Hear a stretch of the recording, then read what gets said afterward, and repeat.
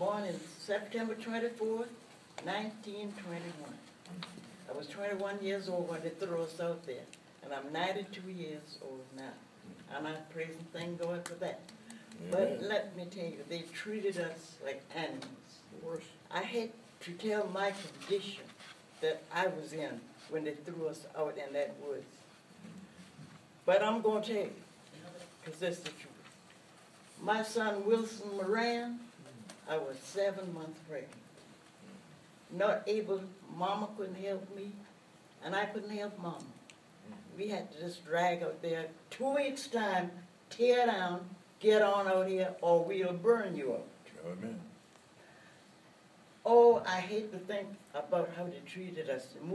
We had to get out in a pine sapling woods. They tell us not to move far away. That's right. Because we would get out, we would be the first one to get our home back. That's right. They put us out there. We had to put that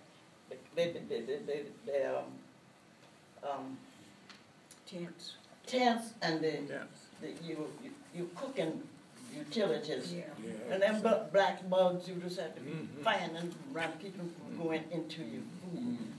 They didn't care. The day we moved, it rained. It was the 27th day of July.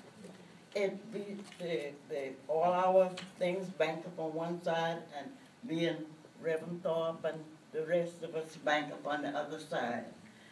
This young captain, he came by, and he told us, I see that y'all has got the rain is real bad on y'all, but y'all can come down to Miss Livingston barn and spend the night where the cows used to be.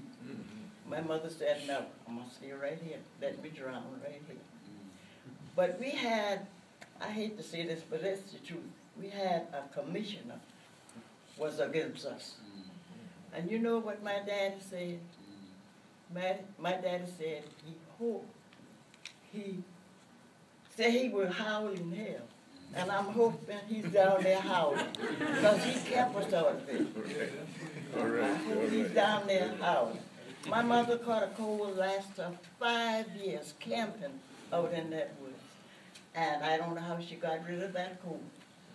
But they threw me out there. They had to hurry, make up some kind of thing before my baby came, where I wouldn't be out in the opening. It was sad the way they treated us like animals. I'll never forget.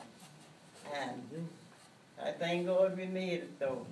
And I may not be here because I'm 92 years old now. But I want the young people to get it back.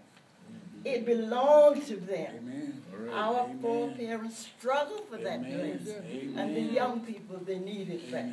And I hope the Lord, I'm praying God will give it back to them, because they're working so hard. And they ain't giving up. Don't give up. Keep on. God will help you. Thank you. Had a shrimp boat. Another cousin had a shrimp boat.